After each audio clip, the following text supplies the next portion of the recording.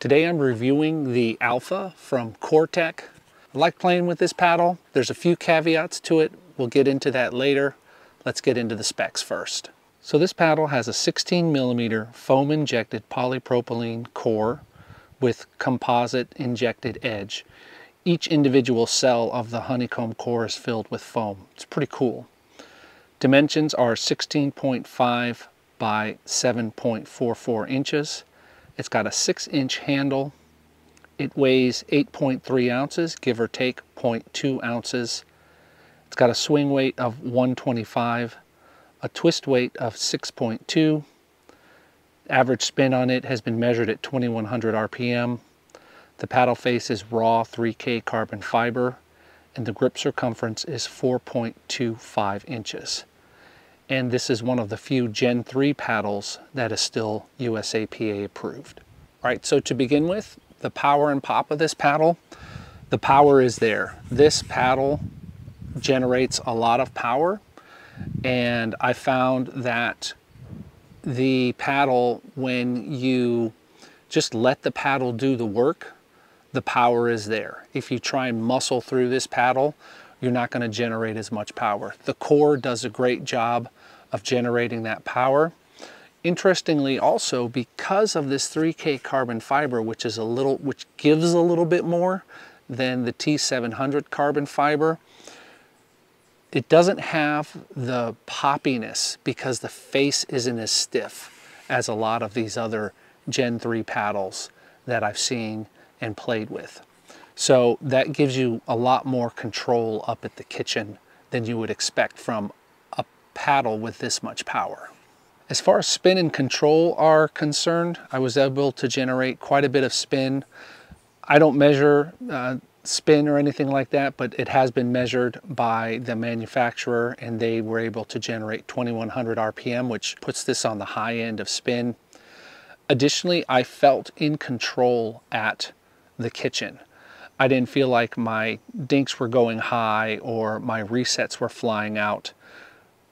I will say that if you do use a punch volley with this, even though there's not a lot of pop off the face, because of the power that's generated with this, you're going to get some really good acceleration on your punch volleys. And I think that's more due to the core than the face of the paddle. Generally, the poppiness I found comes from a stiff face and not so much from how the core is producing power. Now on to the weight and speed. My paddle weighed in on my scale at 8.4 ounces, which makes this 1/10 of an ounce heavier than the Vatic Pro that I play with, which is at 8.5 ounces. What's interesting is that the weight of this paddle is all in the head. This is a head-heavy paddle. I think some of the power comes from that as well as the core.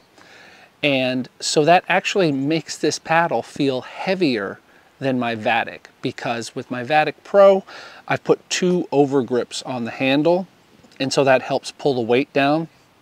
I think if you aren't a fan of head-heavy paddles, you might want to think of putting some lead tape on the end, or maybe even in the handle, and put an over wrap on it if you want to pull that weight down.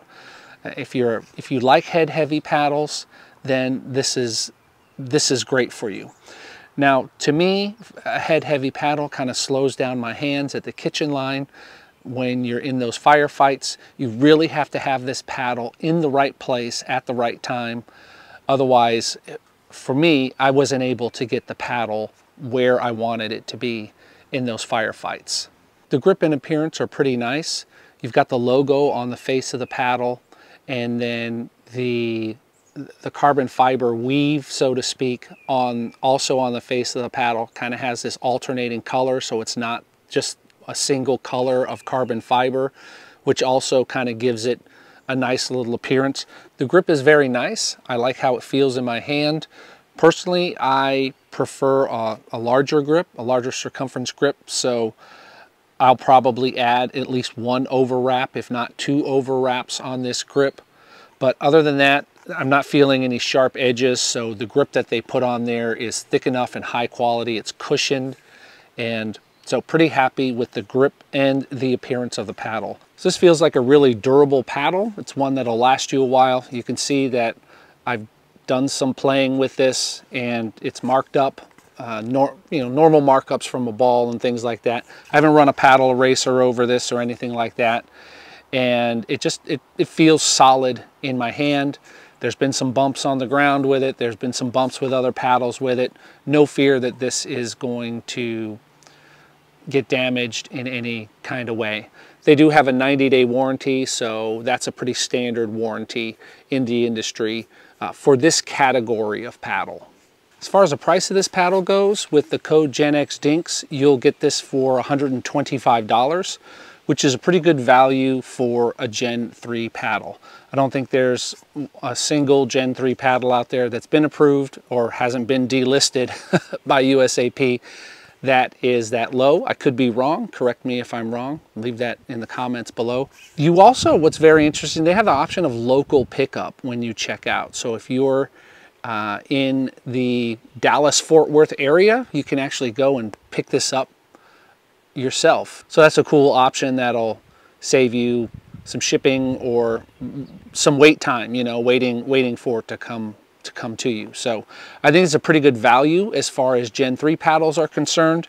And if you're going to order one, like I said, make sure you use that code GenXDinks and you'll get $10 off, bringing this paddle down to $125. So who is this paddle for? Well, this is for the intermediate to advanced player that can handle the power that's generated by this paddle. A beginner is just going to hit a ton of outballs with this paddle. Also, if you're interested in a Gen 3 paddle, this one is still USAP approved, and so this would be a choice for you. It's a great value when it comes to these Gen 3 paddles. In addition to that, if you're just interested in a paddle that kind of has a different feel, I can't explain it, but this paddle performs a little bit differently than a lot of the other, well, certainly than the Gen 2 paddles do.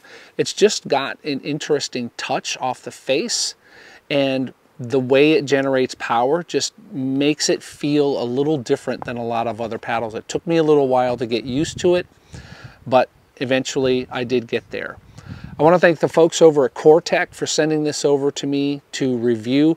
I've really enjoyed playing with this paddle. I'm going to play with it a little bit more, and you know, once I get some over grips on it, and I'm sure I'll have a short follow-up for you on this paddle after I get some more reps in with it. So that's it for this week. Next week, I don't know what I'm reviewing next week. It's either going to be an action camera or some pickleballs. So stay tuned, or maybe both. Who knows? Maybe I'll combine it. No, I won't combine that. But stick around, and I will talk to you next time.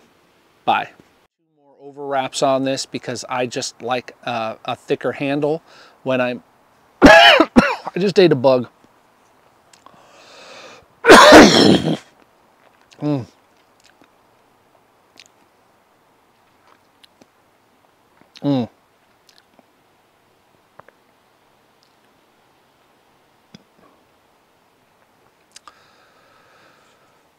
Whoa.